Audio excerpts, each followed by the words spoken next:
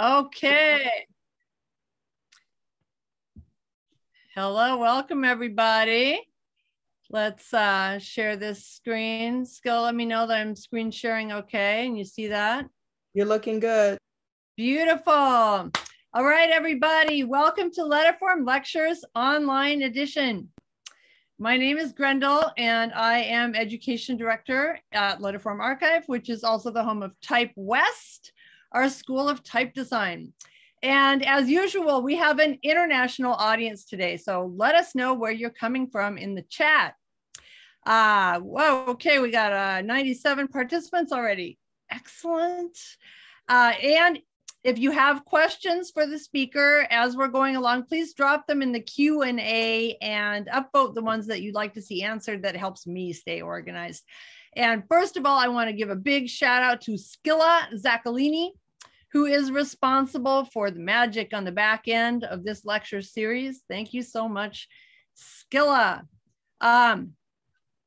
Just a quick reminder, pandemic is not over yet, and the best way to prevent spread is by masking. So don't listen to the CDC, listen to me. Mask up when you're indoors. All right. We do have a trifecta of cool events that just happened or are currently happening. We've got Pride. Happy Pride, everybody. Happy Juneteenth and happy summer solstice today. Let's celebrate the longest day of the year. Okay. Like I mentioned, Letterform Archive is the home of Type West. We've got a bunch of online and a few in-person workshops in 2022. So check our website for more details on that. Before we get rolling, I'd like to announce that the Type West certificate program in type design classes of 2022 have not only completed their first term and revived a typeface like Lazarus from the dead. The online class created a website to showcase their revivals. So go to typerevivals.com to see what they've done.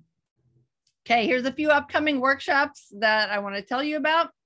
We have a brush written Imperial Romans calligraphy workshop with Paul Herrera, who is none other than the longtime apprentice of the legendary Father Kadich. This workshop is in person at Letterform Archive on July 30th and 31st. Don't miss it. And by the way, all our in-person workshops require appropriate masking and physical distancing, and we have excellent ventilation and high-grade air purifiers that filter out those pesky viruses. Next up, we have our crash course in type selection with our very own Stephen Coles and Christopher Sly. That's going online. So everything you ever wanted to know about choosing type, but were afraid to ask, this top team of type experts will get you started on the path to making great type choices. They will also give you tips on how to organize and better use your type library. This is great for beginners and professionals. We also have an exploration of Hong Kong type. So type designer and scholar Adonian Chan walks us through the history and subsequent reincarnation of Hong Kong type, while indulging us with some of Hong Kong's calligraphic secrets. So don't miss this next Letterform lecture. That's happening at a special time, 6 p.m. Pacific time. That's due to Adonian's time zone. Okay, make a note. Then the aforementioned Paul Herrera will be in town for this special in-person Letterform lecture. We'll be back at the SF Public Library for the first time in over 2 years. So join us on Tuesday, July 26th at 6 p.m.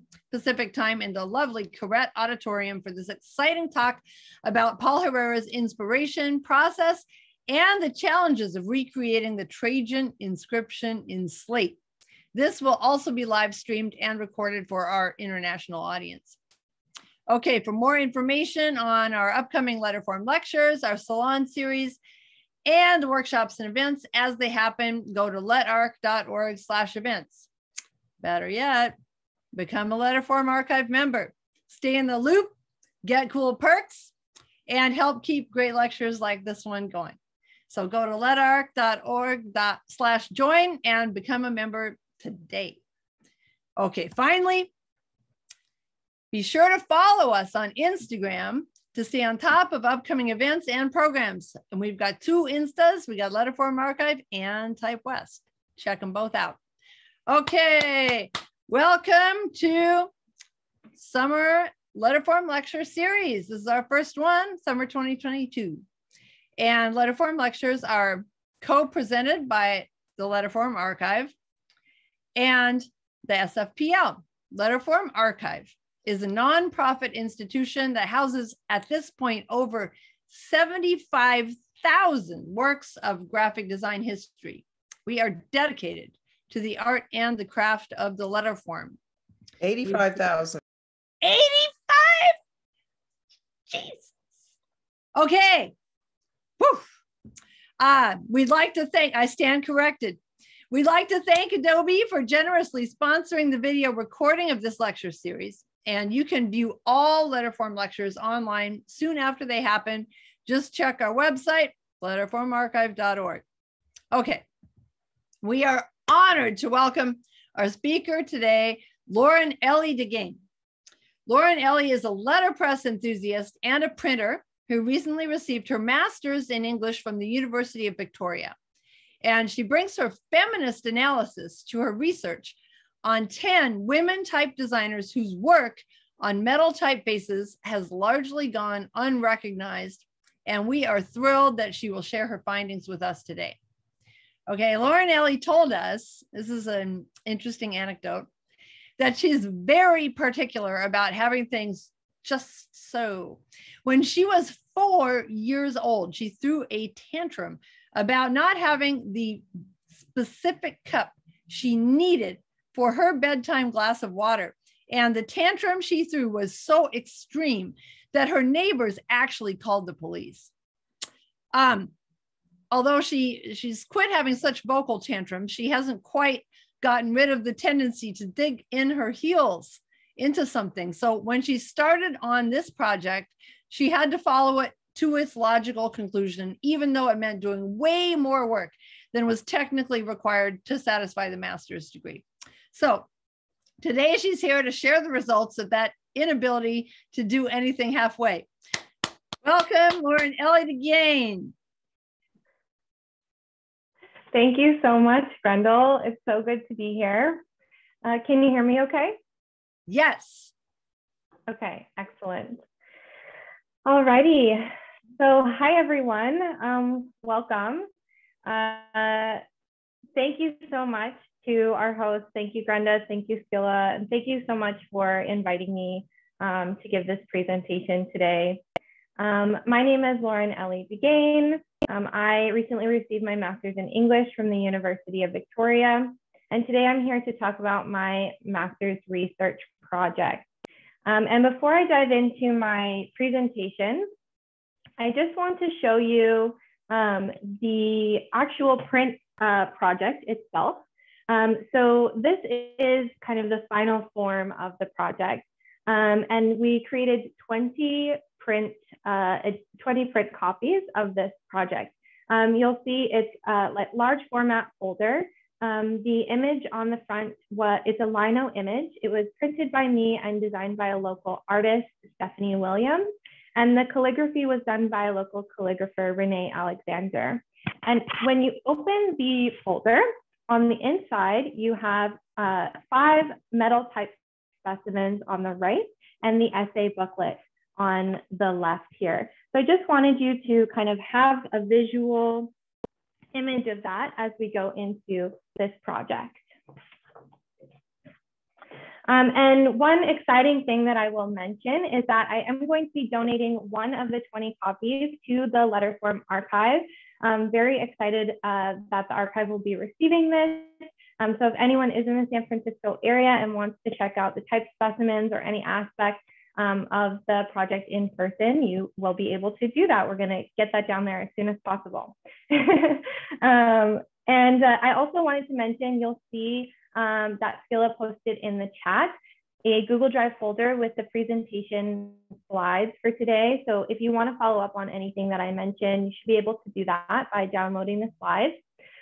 Also, a big part of this project was creating an open access digital version of this print edition through my university library. So it is available online for anyone. You're very welcome, Grendel, for anyone to view online right now. Okay, so with that, I will get started with my presentation.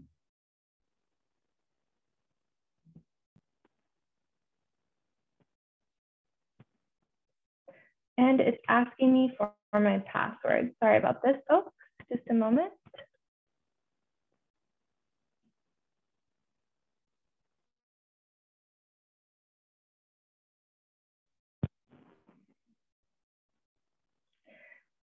So today we are here for the presentation, Searching for a Woman's Type, Uncovering the History of Early Women Type Designers.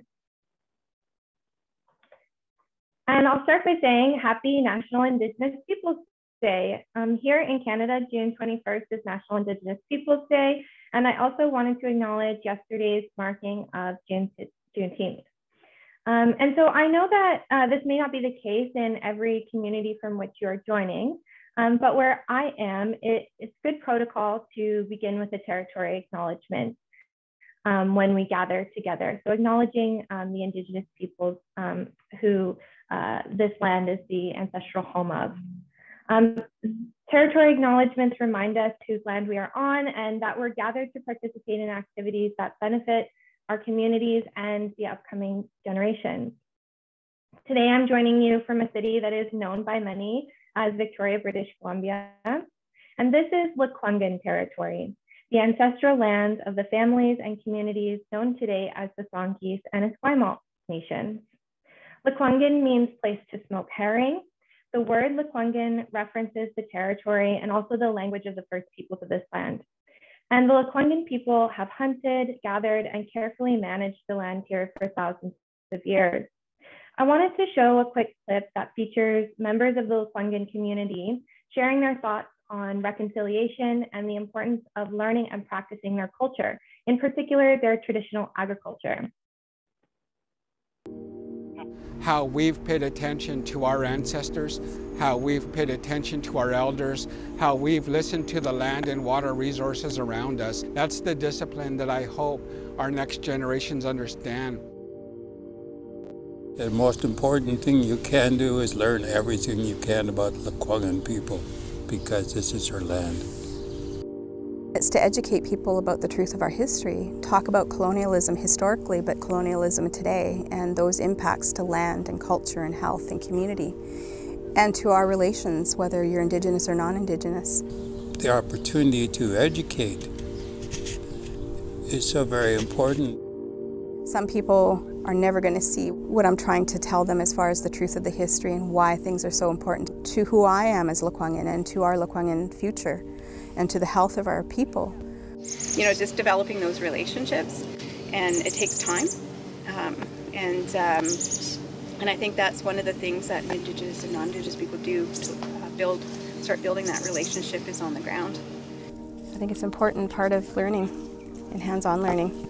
So people will walk these landscapes and be able to say, okay, I can see how this is important to the Lekwungen people today, and to even acknowledge that we live today. We're still here, we're still alive, and our culture is still thriving. So very grateful for that beautiful video. And I think it's important to be aware that territory acknowledgements alone, they don't mean that much if they're not embedded in a broader range of action. So as an uninvited guest on this territory and as someone of settler ancestry, I do commit to taking action towards the goals of reconciliation and decolonization. Okay, so I'll give you a quick overview of the presentation.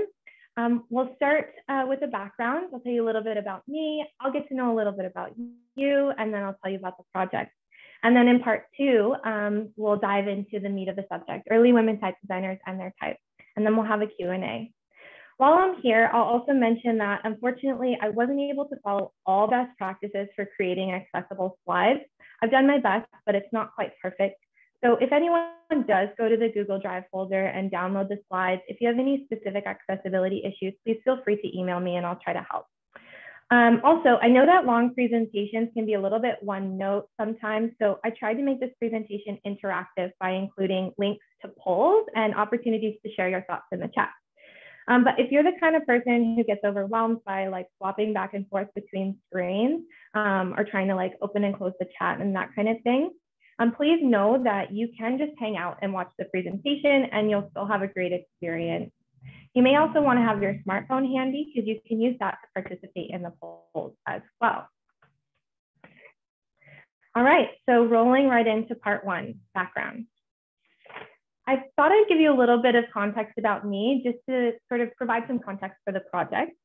So for me, letterpress printing was really a gateway to research in type design. I'm not a type designer and I wouldn't really consider myself really a letterpress printer. I mean, I'm a bit of a novice. I love it, but I haven't had the opportunity to really get embedded in it. But I did take my first letterpress printing class as a bachelor student at Naropa University in Boulder, Colorado. And on the top right there, photo one, you can see the Harry Smith print shop. That's the print shop at Naropa. And then in 2013, I received my degree in writing and literature with a concentration in poetry. And in 2015, I moved to Canada and started a work trade at a print shop in Shirley, BC called Cook Kettle Press. And it was quite part-time, but it allowed me to learn a bit more about letterpress printing and actually, get my hands in some ink and some type. And so photo two on the bottom right there is me getting ready to print one of the specimens, the type specimens for this project. All right, so I'd love to know a little bit more about the audience today. So Skill is gonna post a link in the chat. Please click on the link in the chat to participate in the poll. It will take you to the Mentimeter website, and then you can come back to the Zoom meeting once you're done answering the question. If you wanna leave the presentation up on the monitor, you can also use your smartphone for the poll. So you'll just go to menti.com and you'll enter the code that's going to come up at the top of the screen here. So you can either click the link in the chat or you can go to menti.com and use the code 2368064. So this is great. Yeah, so I want to know a little bit about you came here today, who you are. Are you a printer? Are you a designer? Are you a student? Are you a professor? And in particular, I'd love to know if anyone has experience with letterpress printing. So if you're a printer, please put that in the chat, or maybe you're a print enthusiast or a novice printer, please put that in the chat. Looks like we've got a lot of graphic designers. We've got some printers, that's great. We've got type designers, that's exciting, students. When you're done answering, Menti will ask you if you want the results. You don't have to put your email in if you don't want to. You should be able to see the results together on the screen here. But if you want to, you can receive the results and then you'll see when it's all done. All right, so we've got a lot of participation coming in. I see the word feminist, I see the word learner, print enthusiast, that's great. So it looks like we do have quite a few printers in the audience, that's awesome. All right, so thank you so much for sharing, that was really fun. So now that we know each other a little bit better, let me tell you a little bit about the project. So it really began in the fall of 2017. I was letterpress printing the covers for my poetry chapbook, and you can see those in photo one on the right-hand side. And I go into this a little bit in my essay, but I really wanted to use a typeface that was designed by a woman to print the covers. And so the natural first question was, well, what are the metal typefaces that were designed by women?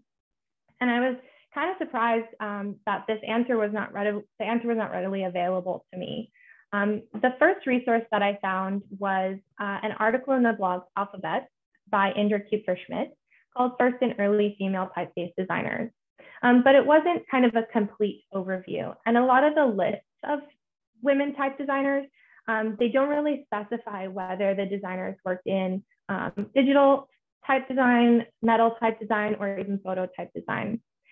I also was able to reach out to individuals in the trade, such as Wolfgang Hartmann of Bauer Type.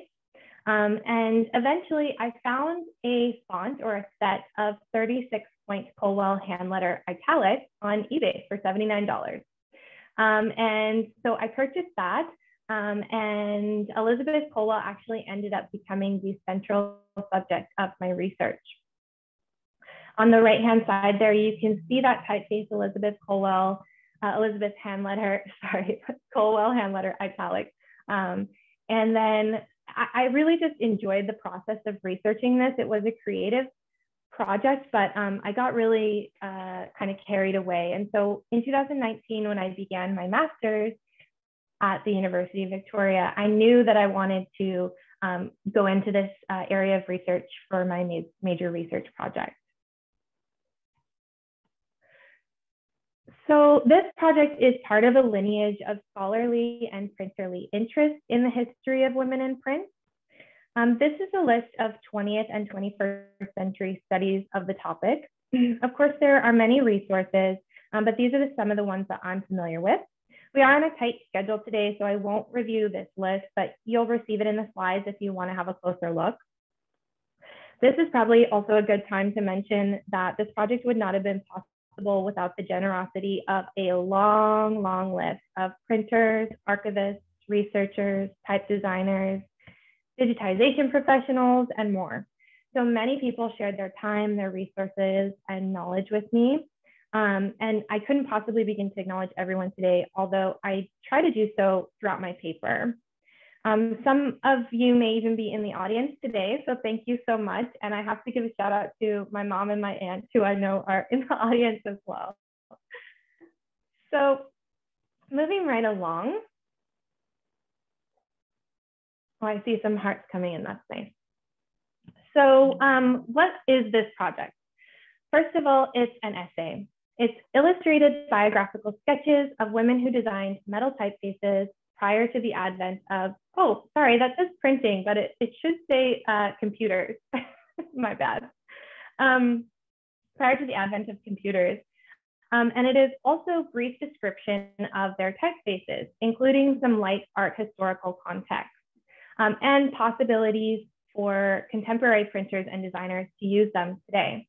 So in the photo on the right-hand side, you'll see kind of a typical page from the essay. At the top is sort of the research portion, and then there's some citations in the margin, and then the figures to illustrate with some captions.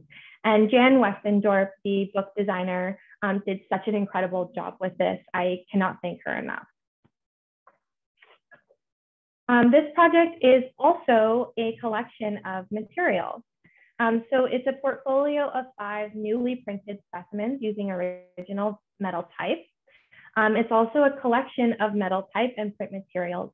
And on the right-hand side there, you'll see the collection. So I personally own 3 metal typefaces designed by women, and I'll talk about them later. And then it's also a collection of open access digital resources, and I'll touch on a couple of those as well. I also want to talk about what this project is not. It's certainly not the last word on early women's type history. There is so much more to learn. In fact, Stephanie Qualls recently did a finding aid at the Letterform archive, and I think she might have uncovered even a few more names to add to the list. And then this is also not a study of how these women's type design practices or conditions were different than men. So it's not a study of the gendered nature of their work. I do some of that analysis throughout, especially in the chapter on Elizabeth Colwell, the primary subject, but it's not the main goal of the project. And I do think this is a really important area for further study. But I hope that the project kind of lays the foundation, gives some particular evidence that people might use to start doing or continue doing that work. So like I said, it's not the main goal of the project. So what are the goals of the project? You gotta have goals, right? So the first goal was to create an open access reference for letterpress printers wanting to use metal type designed by a woman. And this is really to solve that initial problem that I had as a printer in the print shop, looking for a metal type designed by a woman. And I really wanted it to be an open access resource that were no barriers to being able to access this information. And the second goal was to generate new interest in these women's work for today's printers and designers. And I think that the design and material elements of the project were crucial to generating new interest. You know, it might not have been quite as engaging if it was just an essay. And I'll talk a little bit about how I was able to share some of my research with contemporary designers working on digital revivals of typefaces. And I wouldn't have been able to do that without collecting the metal type and printing the type specimen.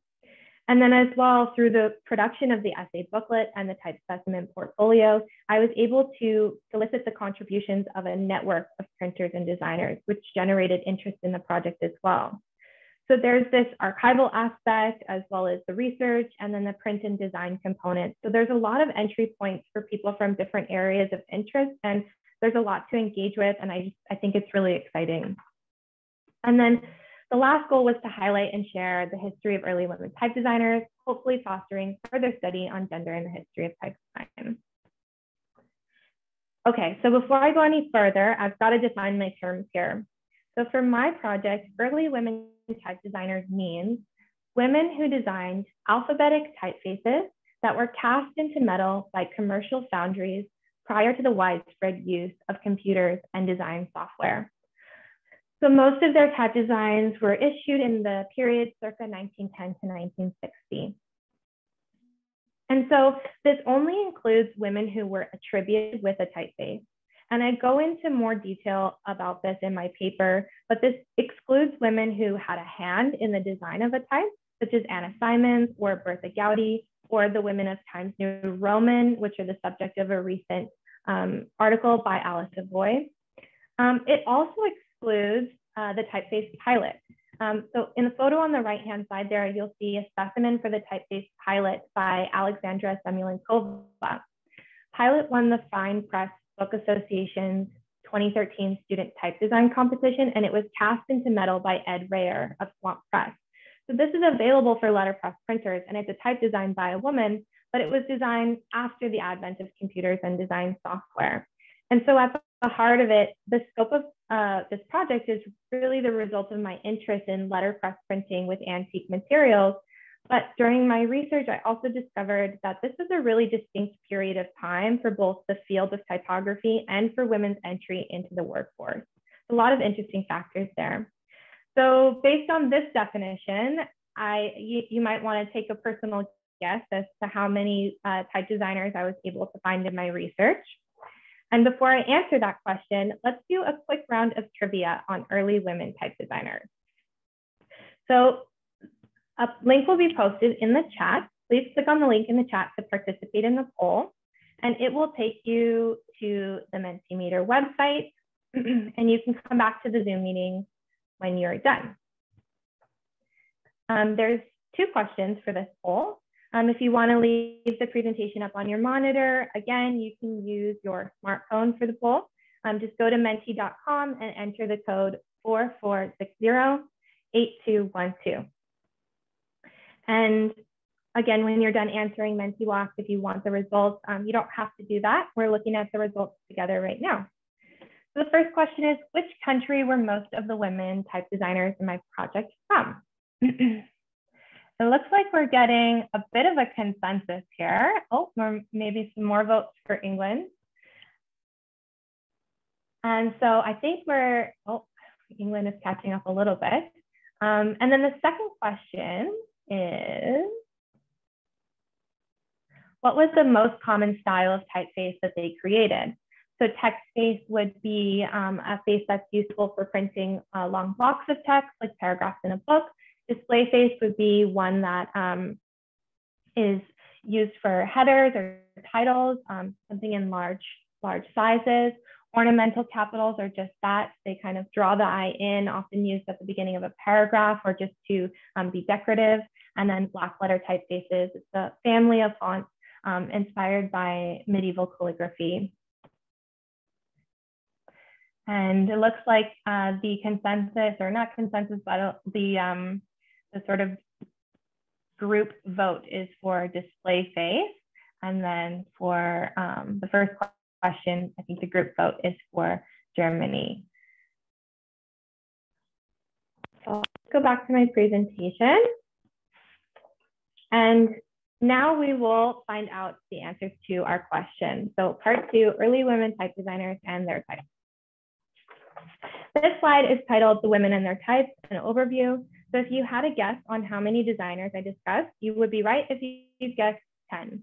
And again, I will note that this information was to the best of my knowledge at the time of writing. I very much hope that there will continue to be more added to this list. So gotta love a spreadsheet. Here we see there's kind of 2 sections, the women and their types. And this is how the essay was formatted or organized as well. In the first column, you have the designer. In the second column, the name of the typeface. And in the third column, the year of their design. And so this is how the essay was organized, a chapter, if you will, on each woman. The first part being a biographical sketch with all of the information that I could find. And then the second part of the chapter being a description of their typeface designs. And then at the end, a set of images to illustrate the chapter. So if any of these names capture your attention, you can scroll through the project and find them in the essay, see what types they created, learn a little bit about the women, and see if the typefaces might be available today in some form, perhaps a digital version for you to use in your print shop or design studio. And so most of these women came from affluent or artistic families and or had husbands or fathers working in the book and printing trades. And there's a couple of exceptions. So that's Galina Andreevna Banikova, that's row 6, and Elizabeth Colwell, row 1, who came from working class backgrounds. And Franziska Baruch and Elizabeth Friedlander, Franziska Baruch's in row 5 and Elizabeth Friedlander's in row 8, were both Jewish women born in Germany who had to escape from Germany in the 1930s.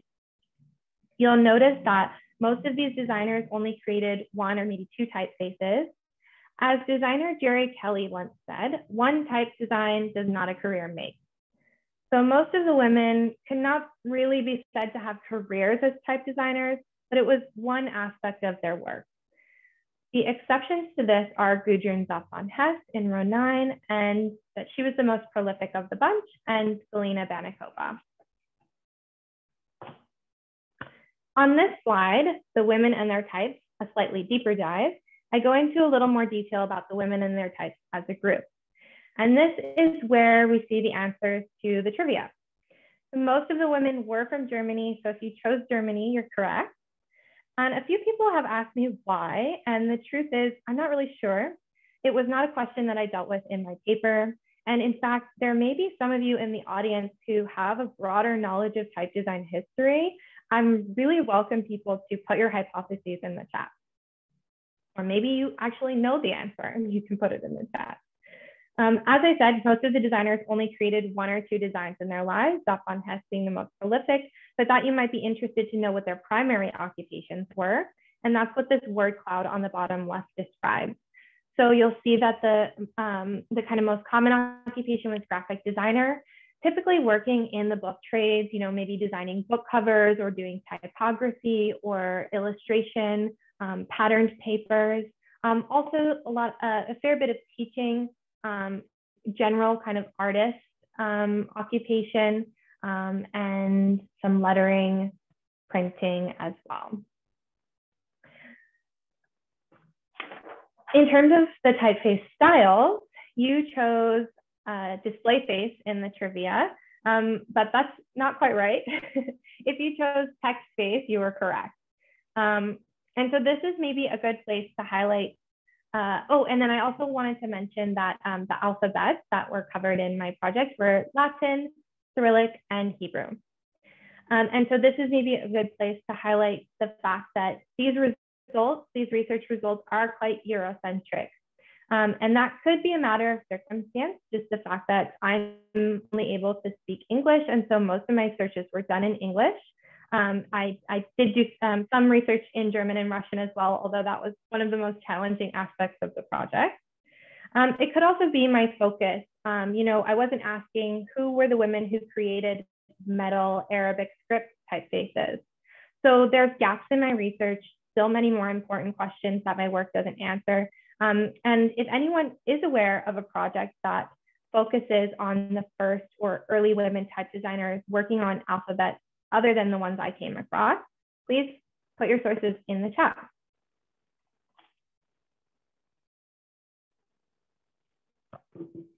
So now that we've talked about the women and their types as a group, are you ready for a whirlwind tour of early women type designers? Up first is Colwell Hand Letter and Italics by Elizabeth Colwell. This typeface was issued by the American Type Founders Company in 1916, and these images are from their 1923 specimen book. The Roman is on the left and the italic is on the right. Colwell Hand Letter is a Jensen style typeface. Jensen style typefaces take their inspiration from the letter forms of 15th century Venetian printer Nicholas Jensen. They evoke the human touch of handwritten letter forms while retaining a uniformity of shape and an evenness of weight that makes them really legible. As its name suggests, Colwell Hand Letter exhibits a strong calligraphic influence. This can be seen in a few different ways, but in the extremities of the letter forms. So what would be the beginnings and endings of the pen stroke? The features of each character are unique. Some letters taper smoothly at the stroke endings. Some characters feature teardrop terminals, a gentle swelling at the tips into a teardrop or almost ball shape, while others have more abrupt or angular serifs. And some letters exhibit more than one of these features. My favorite letter, the italic T, has a little bit of all of them. And the T actually has so much character that it inspired me to defy grammatical conventions when I was printing the covers of my poetry chapbook. I capitalized the word the, even though you're not supposed to really capitalize that in a title, because I liked how the T's curling horizontal stroke sat atop this strong pillar-like vertical stem. Some might find this heterogeneity or variety of Colwell's hand-lettered style unappealing, but I think that the typeface balances variety and uniformity in a way that makes it distinctive without being overwrought. What do you think? I'd love to hear your thoughts, so please feel free to share your ideas or thoughts, opinions about Colwell Hand Letter in the chat. But at the end of the day, the success of the typeface will depend on its usage. Created in an era, oh, we've got some applause. Yes, the reactions are great because I actually can't see the chat. I will look at it after, but I do like the reactions because then I can kind of see what's going on. Yes, I was saying the success of it kind of depends on the usage. So it was created in an era where formal stationery, invitations, and announcements were still common. Ooh, lots of applause and hearts. So the typeface, I think, kind of shows its design best in uses that allow for ample margins and complementary ornaments or borders. Using Colwell Hand Letter in an uncomplicated layout allows the eye to kind of appreciate how each letter flows into the next. And I think the design works really well in service of subjects relating to the realm of humanity and society, rather than, for example, like technology or machinery, just because of those kind of hand-formed origins. I want to talk about the contemporary possibilities for using Colwell Hand Letter today, but quickly I want to note that I think Elizabeth Colwell is a really interesting figure. And in my paper, I give a detailed biography of her. She was born in 1881 and lived in Chicago's Hyde Park neighborhood for most of her life. I was even able to get my friend in Chicago to take a picture of where she once lived, which was very exciting. That photo too on the top right. And there are aspects of her working history and her typeface itself that are interesting to consider through a lens of gender dynamics. So if that piques your interest, I encourage you to check out her chapter in the project. And in terms of contemporary possibilities for the letterpress printers in the room, responsive Colwell hand letter or sets of Colwell hand letter can occasionally be found on eBay. That's where I found mine. And a letterpress printed specimen using that is included in the project. Colwell hand letter matrices, or the molds used to create the metal type, as well as drawings of the typeface, are held by the Smithsonian American History Museum. That's the photo on the bottom right there, photo 3. They can't be used to cast type, but perhaps measurements for new matrices could be taken. And then finally, digitized versions are a possibility. So photo 1 on the left is the cover of my essay booklet designed by Jan Westendorf. And Jan used Carla Paston's digital revival of Colwell hand letter called Sonnet, which is beautiful because Colwell was a poet herself. This was a project that Carla did as a student at Type West, and I was able to send Carla high resolution images of some of the individual pieces of metal type to help her identify the anatomy of some of the letters. And that was just a really exciting thing for me to do. Kind of the whole point of the project is to help people learn more about these figures and spread the resources to a wider audience. Yes, I have a clap too. I'm very excited about this. Okay, so next is Belladonna by Hildegard Henning. Hildegard Henning may be the first woman attributed with a type design. Her typeface Belladonna was issued by the Julius Klinkard Type Foundry circa 1912. I was lucky to purchase Belladonna metal type from a letterpress shop in Germany, which I used to print the type specimen that you see here. I came across the type very serendipitously on Twitter, where it was shared in a tweet by type designer Maria Ramos, and I purchased it for €35. The design appears to be a hybrid between Roman and black letter styles. It's more ornamental than classic Roman, but wider and more open than classic black letters.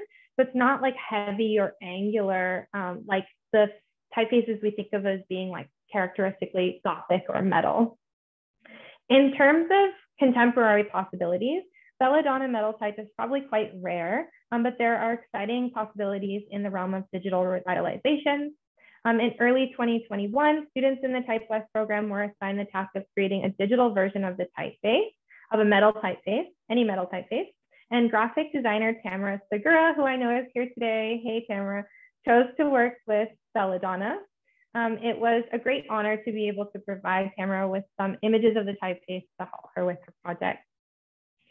So with the typeface's black letter tones, I think the design would shine in any application that requires a hint of the late medieval world or the old world more generally. So perhaps as the house font for an ironworks company, or on the label of a bottle containing wine made from a Rhineland grape. Next up are the Ballet initials. The Ballet initials were designed by Maria Ballet and issued by Bauer Type Foundry in Germany, probably around 1929. Maria Ballet was a graphic designer working in Germany in the 1920s and early 1930s. I was able to find very little biographical information on her. The typeface is a capitals-only script style, ornamented with a swirling vine and leaf decoration. In Germany, the design was advertised as a companion for the script typeface Schönschrift, designed by Lucien Bernhardt in 1925, which has both upper and lowercase. The foundry sold the initials in large sizes, indicating its intent for display and decorative purposes. I was lucky enough to acquire a full set of these initials from letterpress printer Tim Dunn, who also contributed a newly printed type specimen to the project. And the Bound & Co. print shop in New York also has a selection of the initials. And I only found out about that because they posted photo 2 on the top right on Facebook. For digital versions of the Ballet initials, designers can use these really lovely Ali initials. And those are in photo 3 on the bottom right. Those were issued by, in 2005 by Berlin-based foundry AS Type. And one interesting feature of this typeface is that it allows the user to layer and add color to specific design objects, like the ornamental leaves or the white space carved out of the main downstroke. So just really cool. And then for typographers who are interested in using the initials as originally intended as a companion for Lucien Bernhardt's script typeface, the Digital Foundry Elsner in flakes sells a very attractive digital version of shown shrift. So let me know what you think in the chat, but I think the ballet initials are really lovely. I think they're well suited to typographical uses that call for a touch of whimsy or a particular kind of retro decorative stylization. So like maybe the playbill for an outdoor staging of A Midsummer Night's Dream, or the menu for like a cute little cafe, or the signage for a boutique florist or garden shop. Getting lots of hearts in the chat. This one is really lovely. All right, next up, Thomas Shrift by Friedel Thomas. So Thomas Shrift and its all capitals companion, Thomas Versalian, were issued in the late 1950s by VEB Typo Art. Although I recently found out from type designer Ferdinand Ulrich that the design actually predates VEB's release. So this is just one example of how there's a lot more to uncover than I was able to address in my project. And Friedel Thomas was born in Poland in 1895, and beginning in 1922, she worked as the director of the print shop at the Bergie Bekenstein Art University in Halle. She was also a teacher there later in life. The typeface pictured in photo 1 at the top can be described as an uncial-based typeface with simple rounded shapes and slightly flared endings characteristic of wasting strokes, which have wider tops and bottoms and thinner centers. So you can see this in the lowercase I, L, and Q, and you can see it in the uppercase H and I.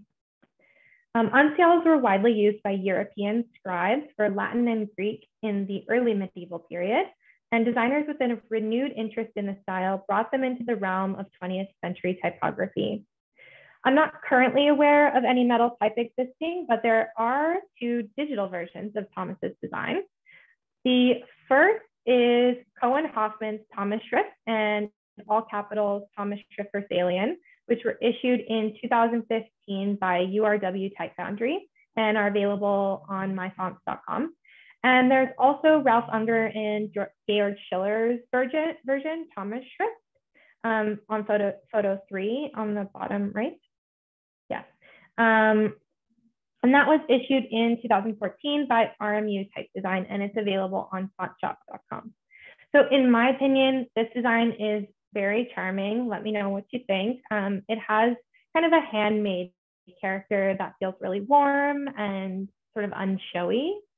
I get the sense that these designs would shine in applications that call back to a pre-industrial past where things were made by human hands using natural materials.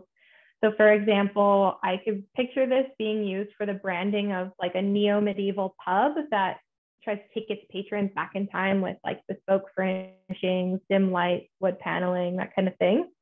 Or maybe embossed in gold on a leather-bound fantasy novel, or on the poster for an autumn beer festival. I'm seeing some hearts and applause in the chat, so let me know. Next is Sam by Franziska Baruch. So this Hebrew typeface, Sam, was designed by Franziska Baruch for Berthold Type Foundry in the mid-1920s. Baruch was born in Germany in 1901, and in 1933, she immigrated to Palestine.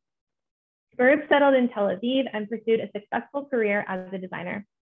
Baruch's typeface can be seen in the context of the search for a new Hebrew type.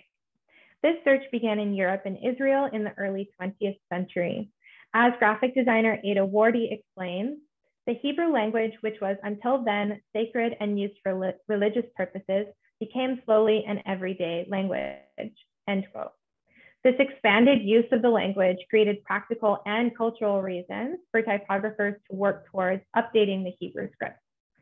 Baruch was among a group of designers working to create a new Hebrew typeface that would, as Ada Wardy described, suit and represent the new developing culture and also fit new printing techniques.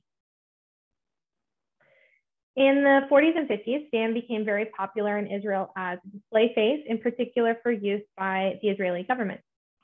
I'm not aware of any extant metal fonts of Baruch's typeface design, so I'm not aware of any metal type for this one, but the digital version can be purchased from linotype.com.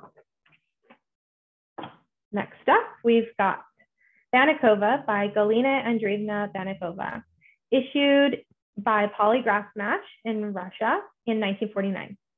And Polygraph Smash is where much of the typeface design in the Soviet Union took place at that time.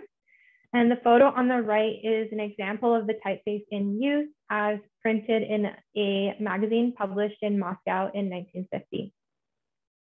Banikova was one of the two designers, the other being Gudrun Zaponhet, who can be considered a career type designer. She began working for Polygraph Smash in 1939. And this typeface is a Roman text face meant for use in books of fiction. According to Paratype's Digital Foundry, Banikova is actually considered one of the best original typefaces of Soviet typography. And the design was inspired by Renaissance humanist typefaces and the 18th century civil type. So the Roman typefaces that resulted from Peter the Great's reform of Cyrillic type during his reign. And in terms of contemporary possibilities, graphic designer Rustem Gabazov relayed to me that a small Muslim print shop in Ufa, Russia, uses Banikova metal type for limited print runs of stationery and other items. And it's entirely possible that other metal types exist as well. And in 2001, Paratype issued a digital version of Banikova. And as with the original, the digital Banikova would make a good font for novels or other long works, particularly those that are written using the Cyrillic alphabet, or those that pertain to subjects of history, culture, and society. And we actually use a typeface from a similar lineage, an open source typeface called TT Serif for setting the text of the essay booklet as well. And it's a really lovely typeface. And that's open source, so free to use. Next up is Elizabeth Roman and Italic, designed by Elizabeth Friedlander and issued by Bauer Type Foundry in Germany, circa 1938. On the right-hand side, you can see the new type specimen that Jennifer Farrell of Star Shaped Press in Chicago contributed to the project. Friedlander was a successful designer and enjoyed a wonderful career in Germany, Italy, and England. Pauline Talker wrote a great working biography of Friedlander, which was printed in a limited edition by fine printer Inclined Press in England. For my project, my library and I gained permission to digitize the rare book and share it open access online. It's a really exciting way to share these resources with a wider audience. Lots of hearts coming in for this one. It's so beautiful. In terms of contemporary possibilities, I have not yet seen any metal types for sale. Jen Farrell of Star Shaped Press has a large collection, and a handful of print shops in the US and England also own the type. Bauer Types sells a digital version of the typeface, which could be used in digital design or to create photopolymer plates for letterpress printing. And maybe this is a good place to say that any of the digital versions of these could be used to create photopolymer plates for letterpress printing. And any of the typefaces that don't yet have the digital version, maybe they could be created, and then those could be used either for digital designs or for photopolymer plates. Upon issuing, the typeface was named Elizabeth, despite the usual custom of naming a typeface with the designer's surname, since Friedlander's surname would have been recognized as Jewish. The Bauer Foundry's director at the time, Georg Hartmann, called it one of the best and most beautiful ever produced. Of all the typefaces discussed in this paper, I believe Elizabeth is the most versatile. The Roman's legibility makes it useful for setting long blocks of text at small sizes, but it can also be used as a display type. And the italic is classic, but with elegant flourishes that would fit well with uses such as formal stationery invitations or chapter titles. So how would you use Elizabeth? Let us know in the chat. Next up is Rhapsody by Ilse Schul. This was issued by Ludwig and Mayer Foundry in Germany in 1951, and it was issued with a set of ornamental uppercase or swash capitals. According to the book Women in the Graphic Arts, the typeface was, quote, widely disseminated.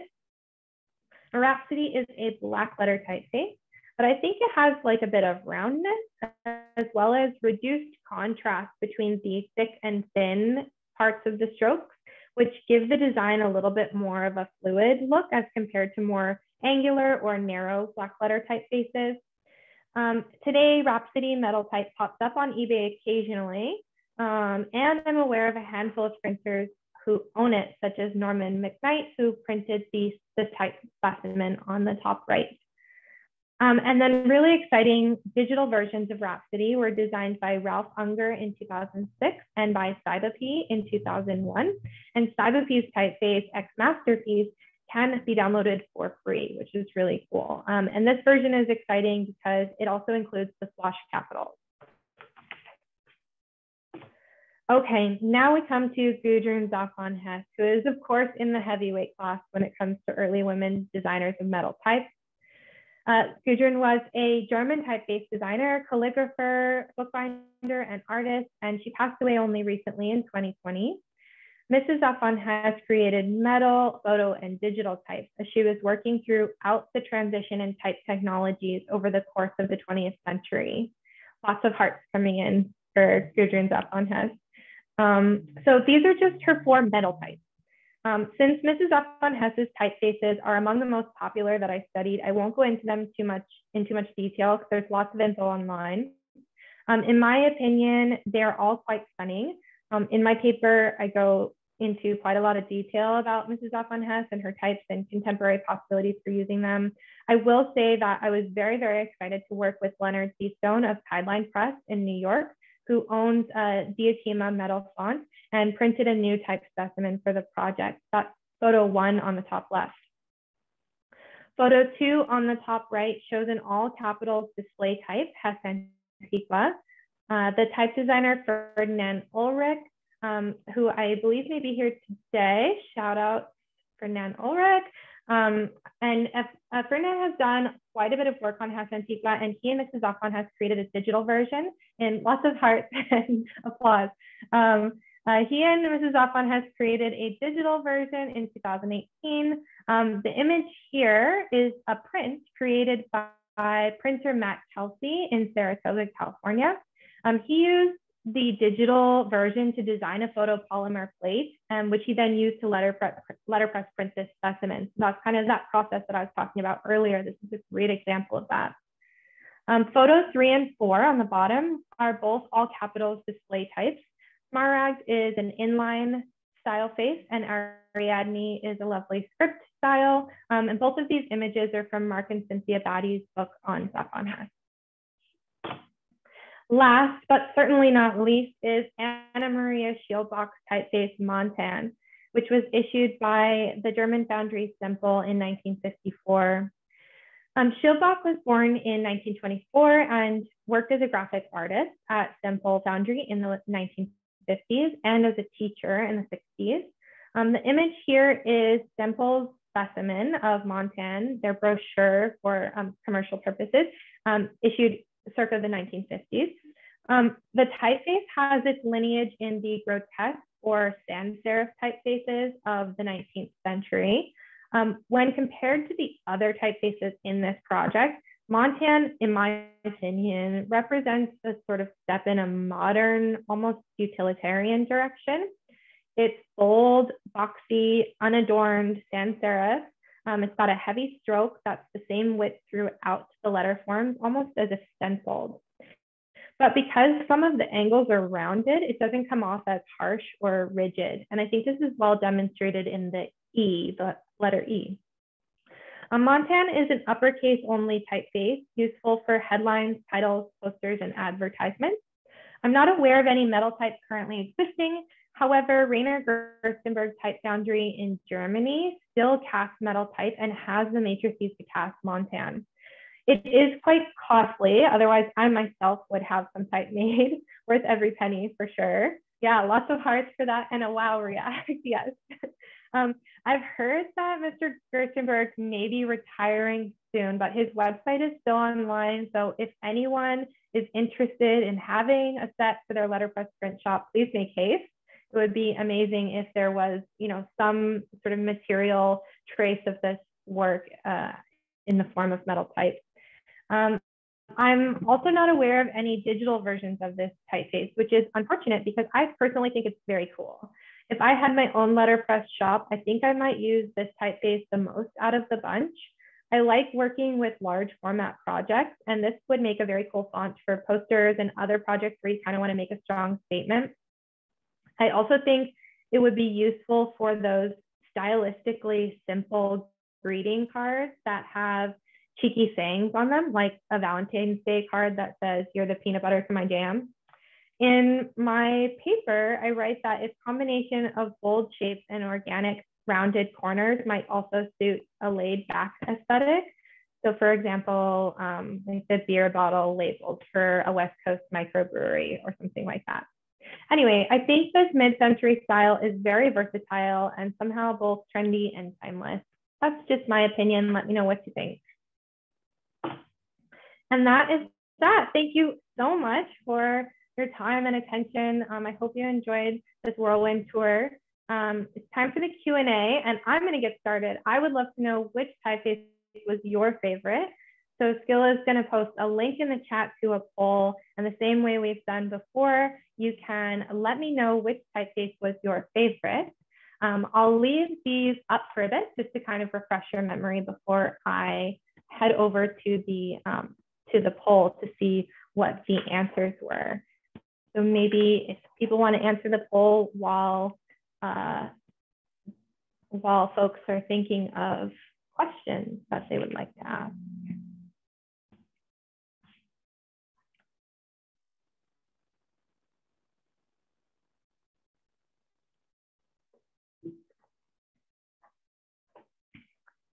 We've got some hearts and thumbs up.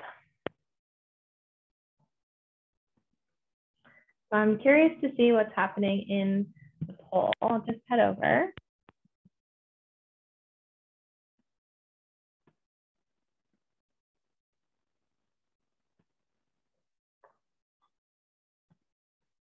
Oh, lots of people agree with me and they really like Montan. That's cool. And yes, lots of votes for Mrs. Aquan Hess's wonderful typefaces. It's so cool to see. Like, I'm really glad that you guys are enjoying these typefaces. And maybe I'll pass it back over to Brendel, maybe to facilitate the Q&A, if that sounds good. And you can, of course, put your email into Mentimeter if you want to receive like the final results for this. It seems like most of the responses have come in. But I will go ahead and stop sharing my screen now. Thank you so much, Lauren Elle. That was fantastic. So well researched and presented. I'm really, really appreciative. And there's more to learn, right? But this is a fantastic opening to that. We have some questions for you. Tamara asked, which one is your favorite? Oh man, that's like asking me to, yeah, like asking me to choose like which dog or which of my pets or which of my plants is my favorite. I don't have any pets, so I can't choose a favorite, but if I did, it would be hard. Yeah, I mean, like I said, I really like Montan. I just think it's so cool. I think it's one of the more unique out of the bunch. I have a really soft spot in my heart for Colwell hand letter because that was the one that I thought first, and that was the one that I researched the most. But I mean, I'm obviously biased, but I think they're all pretty cool. Okay, I understand. It's like picking which of your children is the favorite or something. It's not right. Okay. Montan, how is that spelled? I think I screwed it up. M-O-N-T-A-N. Oh, I spelled it correctly. Okay. Nice. Susan M. would like to know, what does the future of female type designers look like? What is the future? What is the future of female type designers? Female type designers look like? Okay. Well, I think that for that question, a really good place to start would be Yulia Popova's book, How Many Female Type Designers Do You Know? That is an excellent book that really speaks to that topic of contemporary women in type design. And for my part, I don't know if I'm particularly well placed to answer that question because I'm not a type designer. I'm not working in the field. But I do know that there are some really amazing, obviously, type designers, women type designers working right now, many of them who are probably in the audience. And a few of them are at Type West. Go students. That's right. Yeah, I was going to say there are many of them up and coming right now. I was so thrilled to see that your presentation highlighted a few of our grads' revivals. That was really cool. Yeah, thank you. Mm-hmm. That was one of the most rewarding aspects of the project for sure. Is hooking up with contemporary women type designers, right? That's right. Yeah, being able to provide some resources to help them with their work. Exactly. And then you got the revivals afterwards to play with. That's right. Yeah. We have a question here from Anonymous who asked, somewhat off topic, but I'm curious, since you sought out and acquired several of these as metal type while working on this project, where's the boundary or crossover between research and collection for you personally? That's such a good question. I mean, my brain is like exploding right now. I don't know if there is a boundary. I think that they are totally interlinked. I mean, all of my research was archival research, really, except for the research done, on eBay and commercial websites and that kind of thing. I think archives are really important. The metal typefaces are a concrete physical trace of this era of type history. And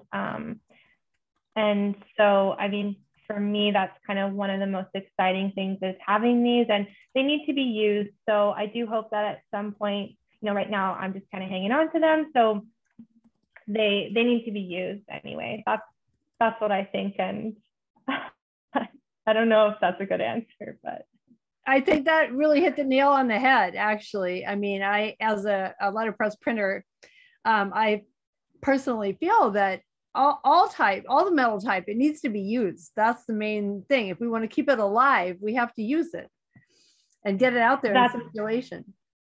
That's exactly right. And I think that's kind of one of the reasons why I really focused on trying to provide some ideas for how that might take place, because I love letterpress printing machines. I love the fact that there's kind of been this letterpress renaissance. There's a lot of people doing letterpress as their job, and it would be super cool if some of these typefaces can make their way back into commercial work. Okay, let's see. Oh, Ferdinand Ulrich asks, did you come across female type designers who are not from Europe or North America in your research? And then Stephen Cole says, I think Bethany added a few Russian designers to the list after Lauren's research. But did you have any additional findings? Or have you since you completed your research for the mouse? I have not. No, I have not. And I will say that after I finished my research project, I haven't been doing a ton of research since then. I've mostly been resting, and I worked as a public servant now, so I'm a policy analyst for the provincial government. So I haven't had time, or not haven't had time, but I haven't kind of continued the research myself. So I haven't come up with any new information.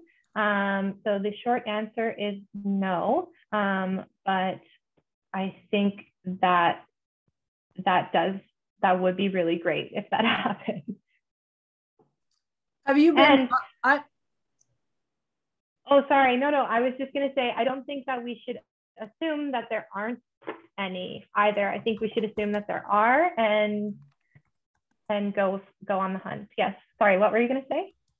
Oh, hang on a half a second while I finish this, because I think that's a great point. We should not assume that there aren't any. We should assume the opposite. Yeah.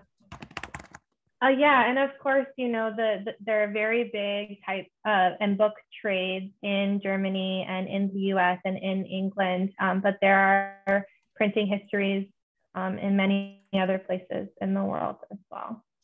I was just going to ask obviously, if you had been contacted by any other women type designers or aspiring type designers or other researchers since you've published this.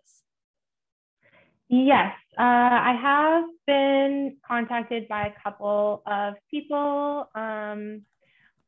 Someone who's at the University of Reading program, I think. Actually, I'm kind of pulling this out of my memory now, but and maybe one other person. So not too many, but yeah, maybe more after this presentation. Hopefully this isn't the end of the research. By any means. Let's see, we got a few more questions piling up here. So folks, upvote the questions you want to see answered so that we can get to all of them.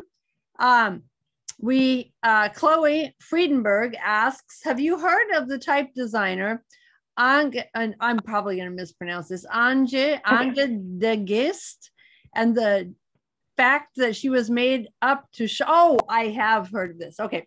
The fact that she was invented to shine light on female type designers. How do you feel about creating someone, a fake persona, to shine light on an issue rather than actually finding a female type designer? Ooh, controversial. I haven't heard of that. But obviously, I think that any information that is going to confuse historians and designers and printers and confuse the record, I can't see really the value of that. I think that if it was a situation where it was kind of done to make a statement and then it was kind of intentionally debunked, like by the original person who did it, maybe to make a statement, I could maybe see that, but passing it off as actual information, I think that's just confusing. Mm-hmm. Yeah. I think it was slightly debunked by the authors of it, but I like I said, I haven't. Yeah. Okay. All right. Let's see. What else do we have? Sandra Pulido says, hello, great presentation. Just wanted to know how we can download the presentation again. Had trouble through the link given in Eventbrite. P.S. Rhapsody was my favorite font. So maybe we can put that information in the chat right now. I mean, I can type the answer here in the Q&A as well if you have a link or something. Yeah, so first of all, thank you, Sandra, for your kind comments on the presentation. And I also love Rhapsody. So I think Sandra is asking for the project, so like the digitized version of this. And that is linked in the chat right now, but we can do it again. That is the vault.library.uvic web address. Okay, let me grab that and post it in the the Q&A just in case it's not coming through for some reason. Oops. Okay. Sandra says she's got it. Oh, good. Okay. So there's that. All right. I think we answered that then. We have a question here from Terry Fox, who says, where did you get the idea for this project? Thanks for the question, Mom. Okay, you got it. Your mother inspired you to pursue this project. Is that it? Yes, strong women out there working hard, doing their thing. That is definitely one of the inspirations for sure. I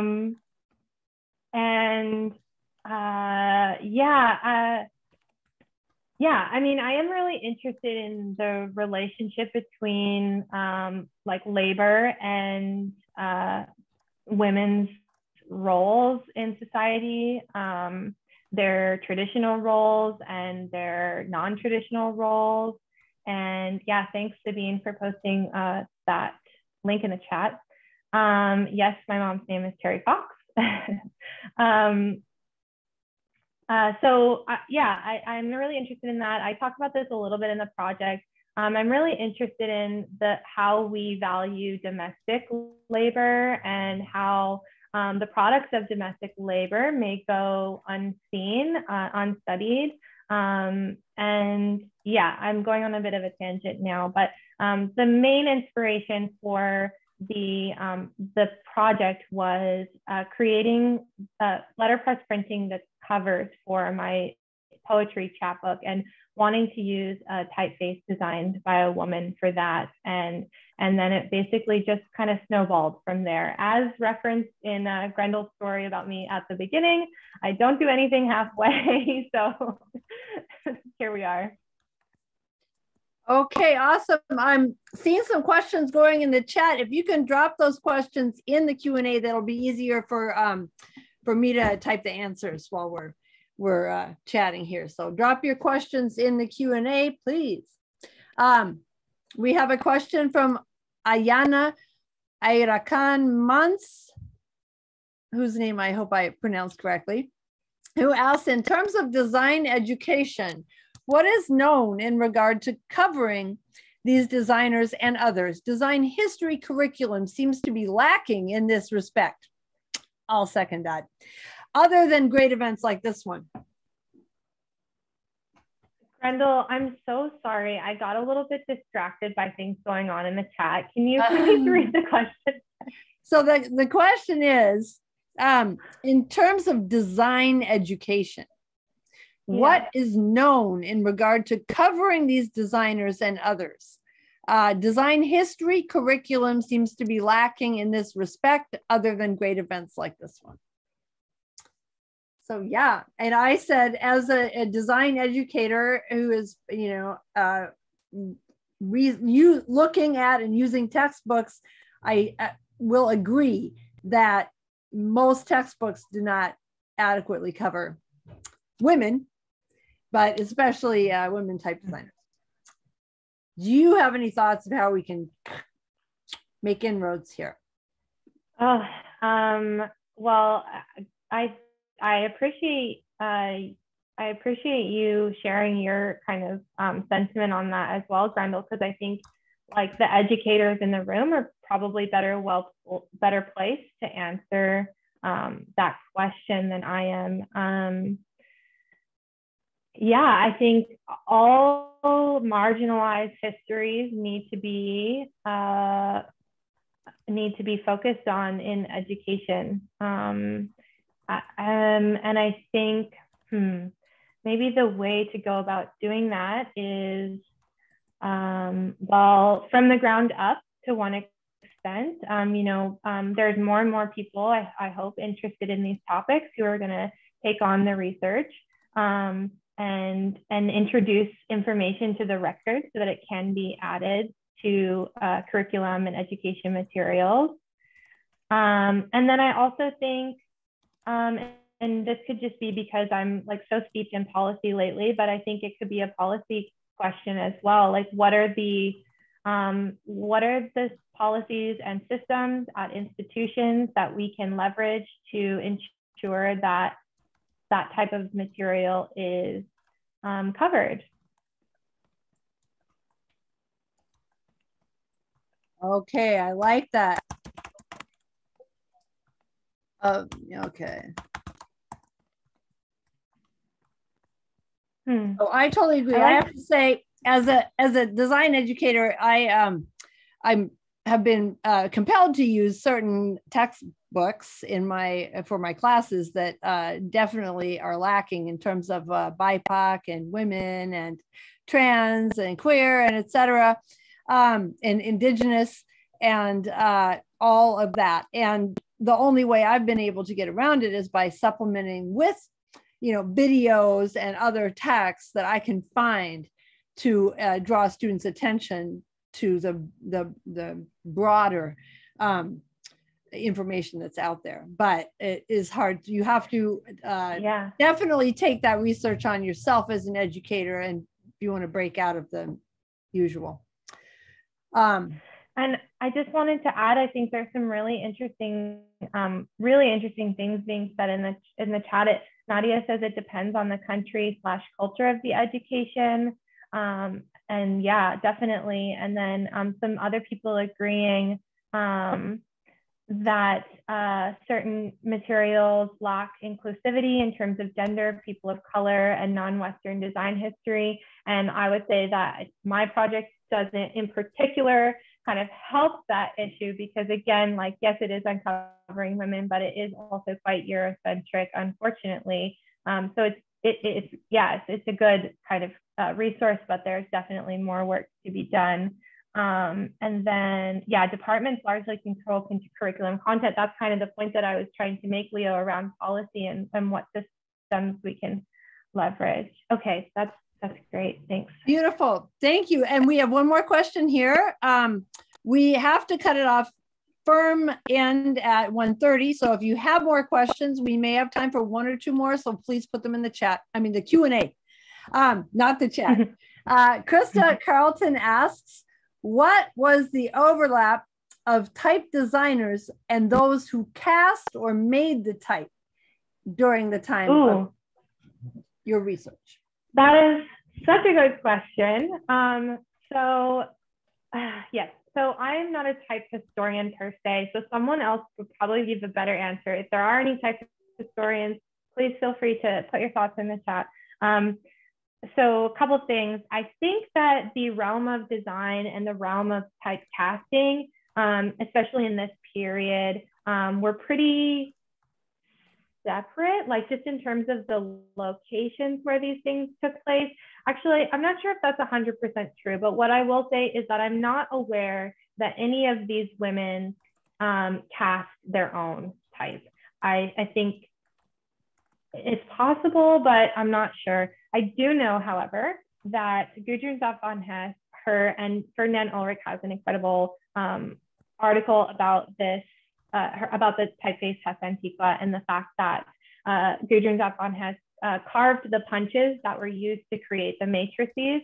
And that was a very kind of not a typical thing for a woman to do at the time. And yeah, if you're interested in that, definitely check out Ferdinand Ulrich's article. Maybe someone can post it in the chat. Okay, that's amazing, because honestly, most type designers during this period didn't carve their own punches. So for a woman to carve her own punches, that's amazing. Much less cast their own type. Carving their own punches, that's pretty rare during this time frame. So that is pretty amazing. Okay. So let's check out thanks for Ulrich's article. Yeah, hopefully someone can put in the chat. I've got it here. Okay. Here we go. Okay. It looks like we don't have any more open questions. We have made excellent time. And I just want to thank you again, Lauren Elle, for for joining us today. And thank you everybody else who signed on for this fantastic, eye-opening presentation that we obviously need a lot more of. Please continue this research, either you, Lauren Elle, or anyone else in the audience. And once again, I remind you to please join us for more letterform lectures and workshops this summer, starting on July 12th with Adoni and Chan on Hong Kong type. And please stay safe and healthy, my friends. Thanks again, Lauren Elle. Thank you so much. A lot of accolades in the chat, and reminder that everybody can find this talk and others soon after they happen on our website, letterformarchive.org. So check it out. Hey, Grendel, can I ask you, does the chat get saved, or is the chat in the recording? The chat gets sent to the yeah, thanks, Skilla, you answer it.